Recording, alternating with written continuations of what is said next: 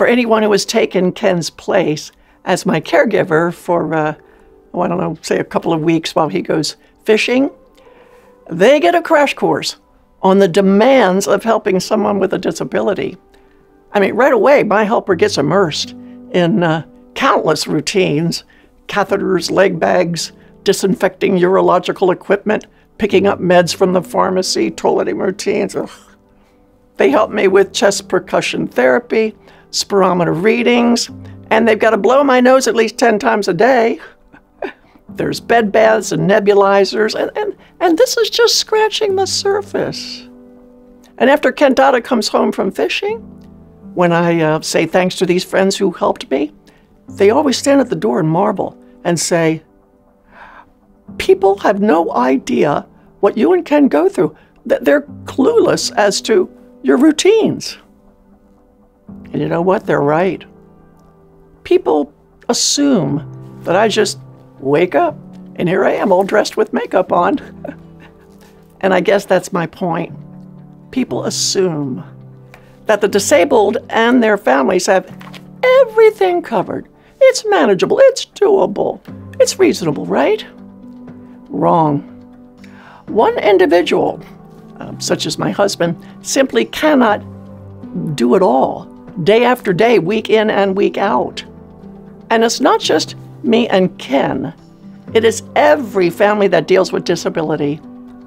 And when I observe these families, I think Ken and I have got it easy.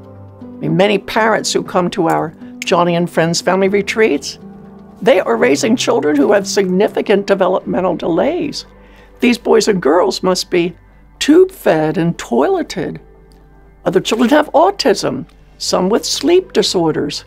And then there are families with elderly parents who have special needs. Some say that it's hard to even get privacy in your own home when caring for an elderly in-law or parent. And even when the disabling condition in the family is not all that demanding, still, everybody needs a break. That mom or dad, often that single parent, they need respite. And the dictionary describes respite as, quote, an interval of relief. But it takes others who care enough to come in and provide that relief.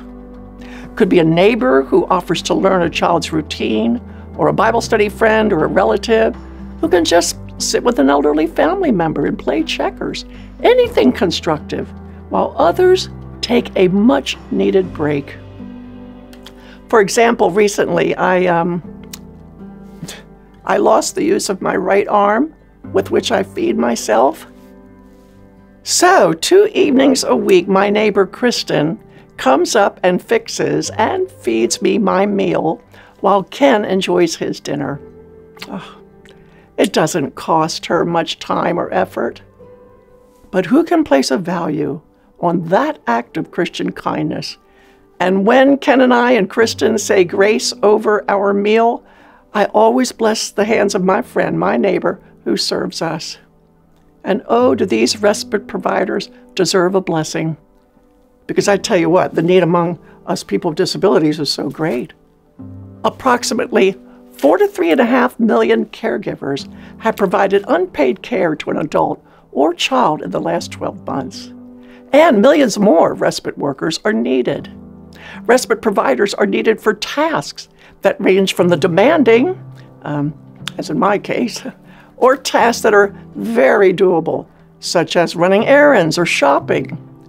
For instance, a special needs family invests an average of 13 hours per month just researching information on disease or coordinating doctor visits. And these are all simple tasks that any caring person could help with. And it's why I am so excited that Joni and Friends offers a wonderful program to provide relief for families. And it's a university-affiliated internship opportunity here at Joni and Friends, which provides rest, hope, friendship, and encouragement to children and their families living with disability.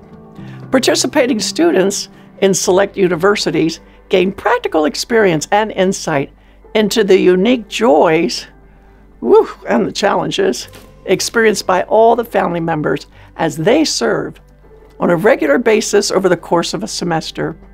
So, if you know a college student who might be interested, tell them to visit joniandfriends.org for more details. Finally, you can help. Look for ways that you can assist families that need a break. A neighbor, someone on your cul-de-sac, someone in your church. Begin by simply asking if there is some practical way that you can assist. Assure the family that you don't mind being instructed on the basics. 1 Peter chapter 4, verses 10 and 11 says, "Each of you should use whatever gift you have received to serve others, as faithful stewards of God's grace in its various forms. Be fervent in spirit. Serve the Lord." Yep, you are serving the Lord Jesus when you provide help to a family that struggles with disabilities. So please remember the millions of families that need help, and perhaps you can fill that gap. For as you do, you'll be serving the Lord Jesus.